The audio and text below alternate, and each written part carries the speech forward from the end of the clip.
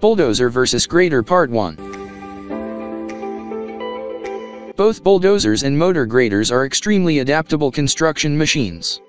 They can be used interchangeably a lot of the time. They are, however, built to do distinct jobs better than the others.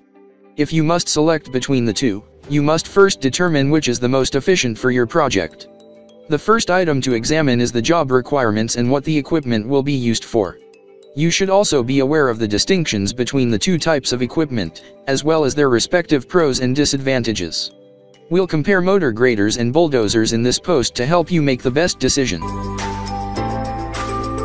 Equipment for bulldozer construction.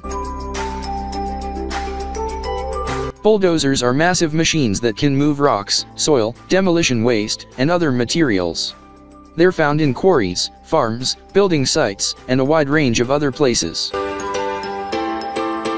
Number 1. Bulldozer components.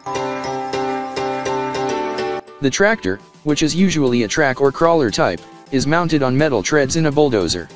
Bulldozers can go across rough terrain like muddy or sandy areas without becoming trapped because they frequently employ tracks instead of wheels. The machine's weight is distributed equally by the huge tracks, which allows it to go through a range of terrains. A large, wide steel blade or plate at the front of the machine is used for pushing, grading, or lifting. Here's a quick rundown of the main components. The majority of the controls are located in the operator's cab, which is enclosed by a rollover protection structure, ROPS.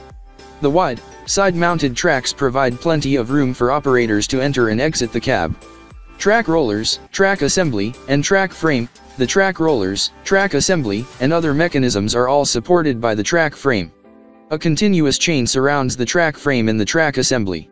The track rollers move on a flat surface created by the chains. The bulldozer's principal working tool is the blade. To drift and cast material, it has a bottom cutting edge and corner bits. Depending on the mechanism, the blade may be manually or hydraulically positioned. To assist with a variety of operations, the blade can be tilted, lifted, slanted, and pushed forward or backward. For more information, call 214-773-0207 or visit celliarconstructionequipment.com.